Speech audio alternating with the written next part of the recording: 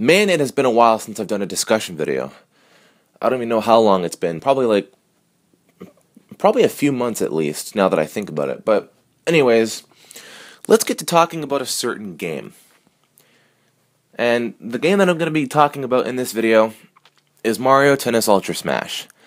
Now, recently, the game actually got a box art, but unfortunately, that's all we know about it, because there hasn't been a legit Nintendo Direct for a long, long time. Alright, unless you count E3, but that, I don't know, I don't really call that an actual, Direct. It's more of a, it's more of a special thing because it's E3, all that stuff. So I don't really count it as much. So, I mean, if you do count it, it's been, what's that, July, August, September, almost 4 months. But if you don't count it, yeah, it's been probably the first day of June. So overall, either way you look at it, it's taking too long for a Direct. Now, I understand the whole Satoru Iwata thing, but I mean, another side of this whole thing is that these games are going to be coming out very, very soon, and we need information. So if it's not the Direct, at least have another way of telling people news and, gameplay footage. They're not doing that. So that's why I'm talking about this now, because they haven't mentioned anything. At least Shigeru Miyamoto said Star Fox was delayed. Upsetting news, but at least we're kept in the loop. Mario Tennis Ultra Smash. There are a lot of things about this game that we don't even know, because the only thing we do know is the E3 build. Such as the roster. I get really involved into a game's character roster because, it makes up for a big part of the game. Probably at least maybe 50%, 75%, something like that. Probably doesn't make up that much, but the importance, the priority is set on that. The only characters that are revealed for the game, from the E3 build, we have Mario, we have Peach, Bowser, and then Toad. And then on the box art, you see Luigi. Not that there is any speculation there, obviously he's in the game, obviously, but, it's always nice to have visual confirmation, which we have yet to get, but whatever. So far we have 5 characters. Now, something that's very, very interesting to note is that we have new characters joining. If you look on the actual website, characters that are in the Mario universe are going to be joining the Mario Tennis roster for the first time. And that's very interesting. To me, I think it is anyway. We're going to be having some Mario characters that have never made it into a Mario Tennis installment join this game. Now, who do I think will make it in? I'll tell you who I think. First of all, the biggest priority so far, the most obvious choice for this is Rosalina. Obviously. How is she not gonna make it into this game? Please tell me how, because she is. She literally has shown up in almost every single Nintendo game, just about ever since Galaxy. The only games on the top of my head that I can think of that she hasn't been in, at least playable, is Mario Party Island Tour and the last Mario Tennis, Open. She wasn't playable in those games. Luma was playable in Open, and Rosalina was actually visually there in Island Tour, but neither both of those games she was playable. Those are the only examples that I can think of. She was playable in Golf, which was Camelot's last game, and they do tennis and golf. So their last project, which was World Tour, I think that's what it's called, right? Mario Golf World Tour? Whatever, 3DS, right? Their last game was that game, and Rosalina was in that. There you go. So it only makes sense. There's no way that she can't be. They did say new characters in the Mario universe will be showing up for this game for the first time. Another guess, and I'm not exactly 100% on this one, like the Rosalina thing, but I'm thinking that Spike could be a character as well. I don't think this is proof, but if I have anything to go by, it's definitely this. This is the closest thing I have. But on the November 20th, 2015 picture, it shows Spike in the crowd. I mean, it's not really like a Where's Waldo type thing. There's like 2 or 3 Spikes. But I mean, I don't know. I think it'd be kind of interesting. They did say new Mario characters. Or, not new Mario characters. I mean, characters in the Mario universe will have their first tennis introduction. Spike could be an example of that. I mean, heck, he was in Mario Party 10, right? We finally saw that happen. So who knows if it'll happen again. I mean, if it happened once in a game, it could happen again. And they did say that Mario characters will be making their introduction in this game. In the tennis roster, so I don't see a reason why Spike wouldn't make it in. Now, I have another guess, and I kind of hope this doesn't happen, but at the same time, I think it will.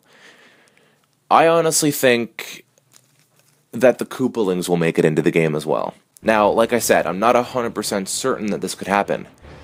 It did happen in Mario Kart, though. It could happen here. I don't really know if that will happen, and I don't know if it's even a good idea, to be honest, because it's just going to take up character slots, just for the sake of, oh yeah, hey, we have the Koopalings in here, right? That's taking up 7 spots. But the thing is, Mario Kart is a big enough series where DLC was actually implemented. Mario Tennis, not going to happen. So they remedied that situation of Mario Kart 8's roster with DLC. And to be honest, I think they're doing a 3rd DLC pack, so there's going to be even more characters. They can fix that situation if the roster isn't up to speed. But here, because it's tennis, they're not going to add DLC to it. So if they do have the Koopalings, that's it. If people find that there's an issue with the roster because of them, there's not going to be a fix. That's it. Honestly, I think it could happen because they did say that there'd be Mario characters making their introduction here, but I don't know. I just hope it doesn't happen at the same time. I'd like to see it, but like, I mean, it's good to be right, correct? Yay, my guess was good, but no, I don't really want it to happen at the same time. I'm just saying that if it is if it is happening, I at least want to say it before it actually happens, just to make myself feel good and everything. I guessed right? Another thing that I want to mention, and this won't take long at all, but I noticed that the music is going to be the same too. That's one thing about Open that I liked a lot, is that the music was fantastic. I mean, to be honest, the music in every Mario Tennis game, as far as I'm aware, is like fantastic. It's amazing. So to say that Open had that, not really much going for it. Open was an okay game at best. It wasn't really that fantastic. I mean, it's not a bad game. I don't think it's bad, but it's really lacking in content. That's the problem. I mean, I know it's a handheld game, but come on. It could have a ton more content if it really wanted to, but they didn't. And that leads me to this.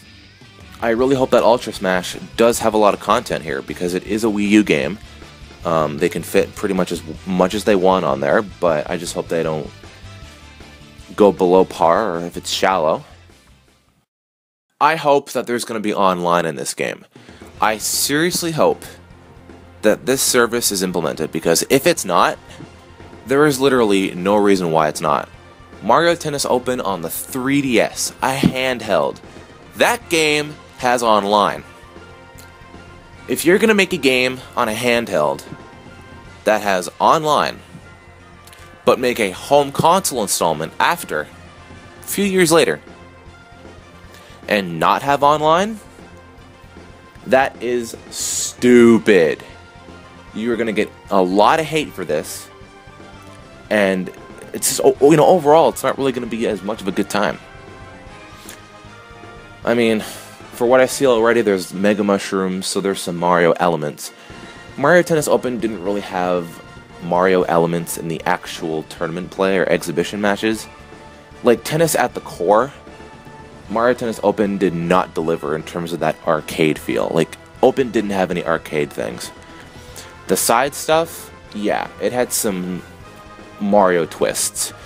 But at the core, playing tennis, there was nothing there that was Mario-y at all. That's the problem. So, I mean, you know, if you like Mario Tennis 64, and you just liked the normal tennis gameplay, maybe it's not so bad for you, but it's unfortunate that it lacked in that arcade feel and the actual meat and potatoes of tennis, because it didn't have that.